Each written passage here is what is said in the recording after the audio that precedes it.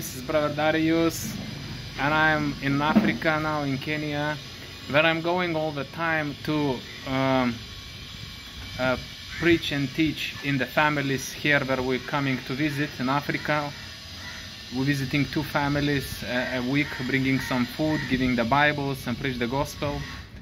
So all the time I ask people, when I preach the gospel, I ask them, if you die today, are you sure, or you have a peace on your heart when you will go to the heaven? So because there is a fear when you die, is a normal fear, and there is a fear when you die, and is a kind of demonic fear because you frightened, you don't know what's happening, you're dying, and you don't know where you're going. And when you know where you're going to the heaven, you have a fruit of that. Because when Jesus died on the cross, and when he paid for his blood our sins, so when we are walking with the Christ, we have his righteousness, as we never sinned. So all the time the blood of Jesus washes us, and we in front of the God's eyes as we never sinned. If you sin and you repent, Jesus forgive you straight away, and God looking to you as you never committed the sin. And when you have this, you have Jesus Christ's righteousness, for the blood of Jesus Christ finished work of the cross, and you have a fruit of that. How you know that you have a righteous of Christ Jesus and you go to heaven? You have a fruit written in the Bible.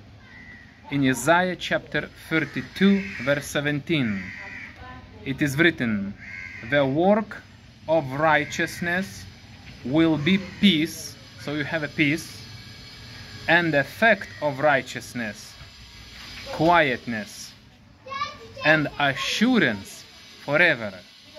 So I know myself that if I die, I go to heaven, and I have this peace and assurance.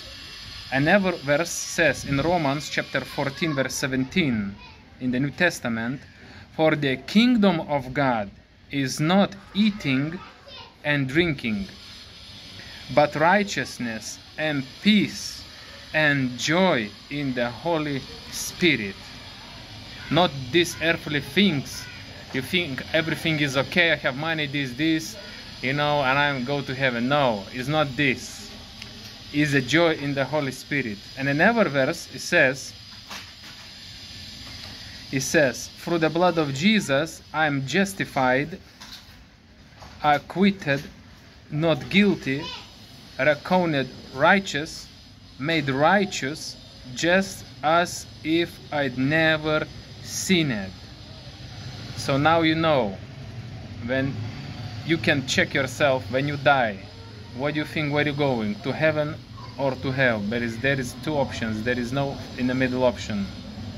So if you feel you have peace, quietness in your heart and assurance, so you're gonna go to heaven. You feel your peace, you know that Jesus Christ washed you with his blood as you never sinned. The God looks to you for the Jesus Christ finished work of the cross as you never sinned. So you have peace, joy, hallelujah. If you're not sure, or you have a peace on your heart and you don't know where you're going after death, and you want to receive Christ, and the Christ will give you new life, repeat after me this prayer. Say, Jesus, I believe that you died on the cross, and on the 3rd day rise from the dead.